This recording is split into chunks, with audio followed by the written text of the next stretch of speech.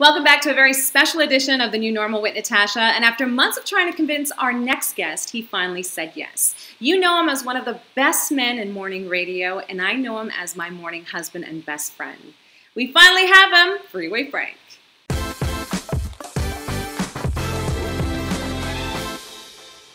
Hi, Bello. Natasha, great to see you. So happy to be on The New Normal. Thank you for having me on. Okay, well, you don't have to thank me. You're welcome here anytime. But a lot of people are going through an uncertain time in their lives because of COVID. They were let go from their jobs. And I think you and I can relate to being let go because you and I were let go from our jobs about a year ago. So what advice would you give to anyone right now who's kind of trying to figure out their next chapter? Well, I think this is a great opportunity since, COVID hit for a lot of people to do things they've always wanted to do because they're spending more time at home, whether they're chores or errands, and at the same time working on the best you that you can be career-wise and as a person. So that has been the positive part for me. I don't miss how busy my life used to be. I don't miss that. I don't miss getting, not one day has gone by in the last year where I thought, man, I wish I could get up at the crack of dawn again. Drink 2 or 3 coffees before I get in and start working and being energized at, 5:30 in the morning. I miss the gig. I really miss working with you. I would love nothing more to have the opportunity to work with you again one day. And I hope that opportunity comes. And if it doesn't, we had a hell of a time.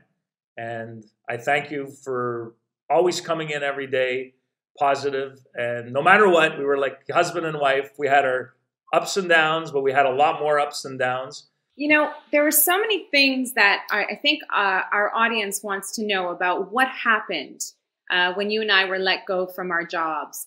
Back in August of 2019, we went on vacation. When we came back, we were let go.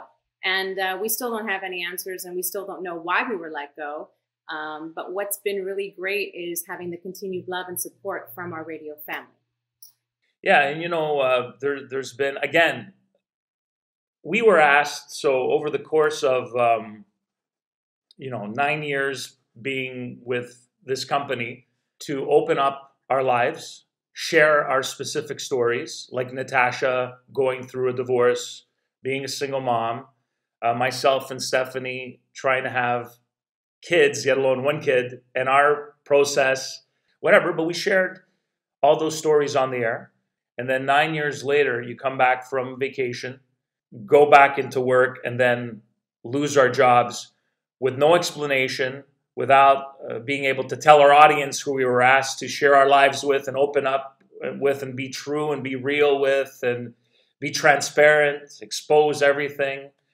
So they could always relate to us. And now we had no final goodbye, no explanation, no press release from the company to say, here's what happened. Maybe it was budgetary. Maybe there was whatever the reason was. We never got a reason to just wipe us off the face of the earth like we never existed.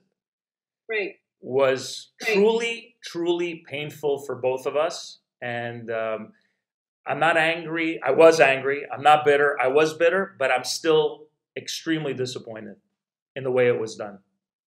People then had a perception, and people came up with their own assumptions as to why you and I were let go. And the assumptions were all false. And then rumors started to happen. What that does is jeopardize or put in question our reputation and as to what we did to deserve such a departure. Some of the rumors that were going around was that you and I were having an affair. Why are you laughing? Well, because it would never happen. Because no offense, and I love you to death. No offense taken. No offense taken.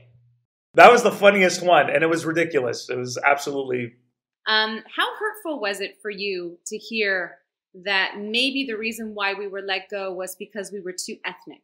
No race ever wants to hear that you were too anything, right?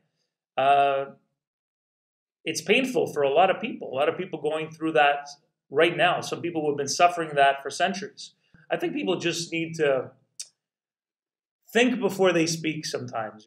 So You know, a lot of the questions that I get from people are you and Freeway really good friends? And I've always said to anybody who's ever asked me is like, Freeway stands up for me and looks out for me like no one else. And he always had my back during that morning show.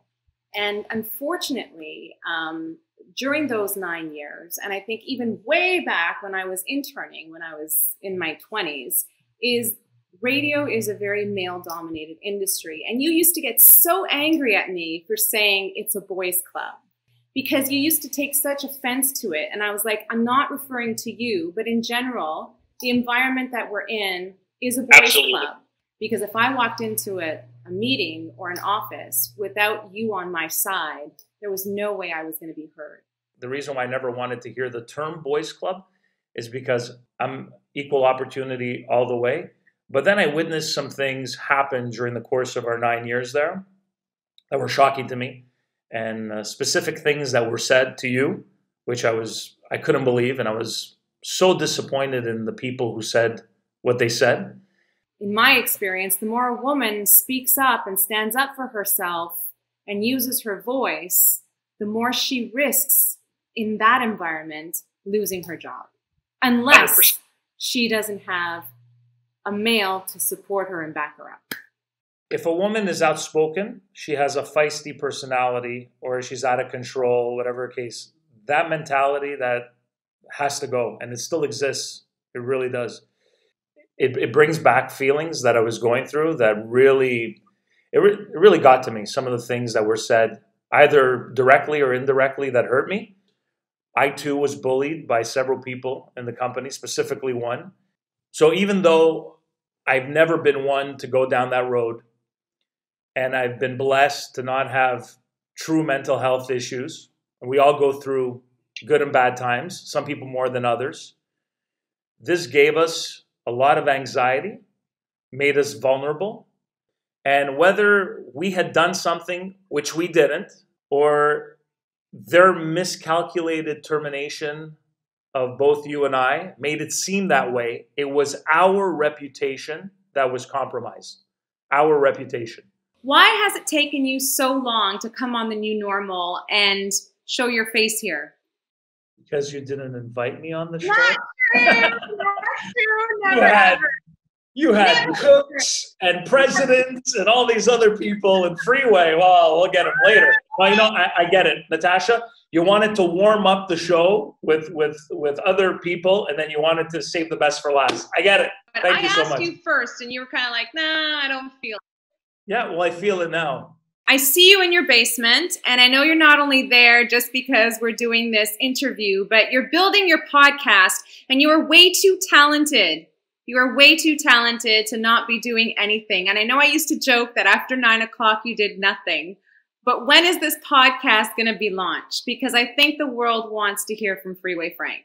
Okay, well, for the first time revealed on The New Normal with the lovely Natasha Gargiulo, I will say the fall. And the reason why is because of what I'm doing and how I'll be doing it and what the show is going to be about, I'm going to need to have people coming over to my house. So once I feel that I can start doing that, possibly in the fall, I'll be on with the new show. And so I ask everybody this question. When the reset button is finally hit, what's the first thing you're going to do?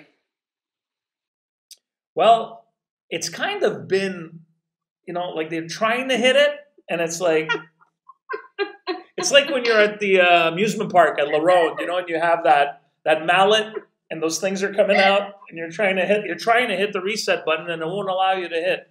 But I can't wait for the day when I can go back into a crowd of people, like at the Bell Center, and watch a good hockey game, and go for a 5 à 7 before and hang out and all have appies and not have to wear these masks, you know, and I just want it to go back to normal. I can't wait for that reset button to be pressed so that I can come up and give you a big hug. I miss you and I love you very much. I can't wait. Love you too. And I'll be hugging you too. It'll be the regular hug, not the COVID hug.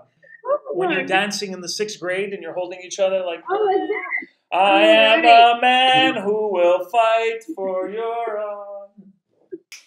We are not doing the 6th grade dance. No, we're not.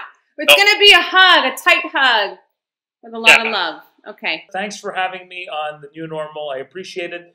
When's the check going to be in the mail? Do you pay your guests on the show? How does that work? Was this free? It was free, right? Cut. Okay, bye. Cut. Goodbye.